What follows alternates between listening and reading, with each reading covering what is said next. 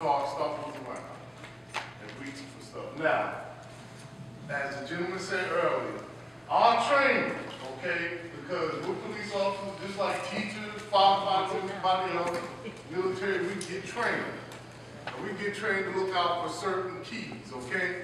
I pull up on this young man, I don't know who he is, all right? I have no idea whether he just robbed a bank or he's just coming home from a night class at college. I don't know that.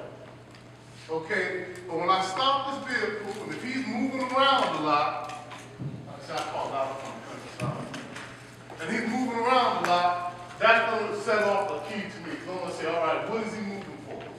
Because we all know there's three things the officer wants to see when he conducts a traffic stop. When I come to that car, the first thing I'm going to do is say, hey, my name is Officer Small. I don't stop you because you were speeding or driving left the center.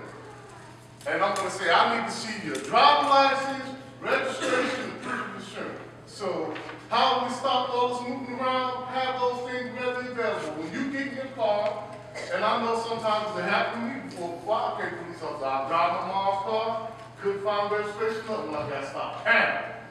Okay?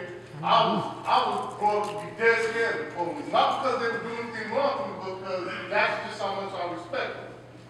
Okay, so three things you know you're going to need to have: driver's license, proof of insurance, and your registration. So have those things readily available so we don't have to move around and do all this twisting and turning, okay? That's one thing. Another thing we talk about, when the officer approaches your car, your attitude. Don't have a bad attitude, because you know what? I'm telling you, I have stopped plenty of people in my time.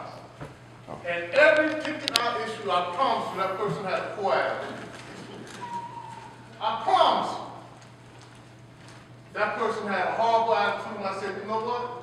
Forget it. You want to be nasty to me? Well, you take the picture, you have a good day. See, I'm going to kill you with have a good day. And hopefully, like I said, I can get out there, you can go home, I can get home too safe. Poor attitude, okay? Another thing you can do. If he's driving and I stop him, it's late at night, for some reason, a lot of us like to have 10 windows, right? I got 10 windows. If you want to make the officer feel a little more secure in that stop, and you got them blacked out windows, we know that limo tent is, you can't see nothing in the eye. Wind those windows down. Turn on your dome light. That will ease that officer, okay? That's going to bring my tension down. Because it's out here late at night, we on these country roads with no lights, no street lights. Okay, it's dark. That's another thing you can do. There are all kinds of things we can do. When we talk about right or wrong, if you're being stopped, it's all about your attitude and simple things. There's no right way to get pulled over by the police. I'm going to be honest, because you must have done something wrong to get pulled over. We're pulling you over because you violated the traffic law.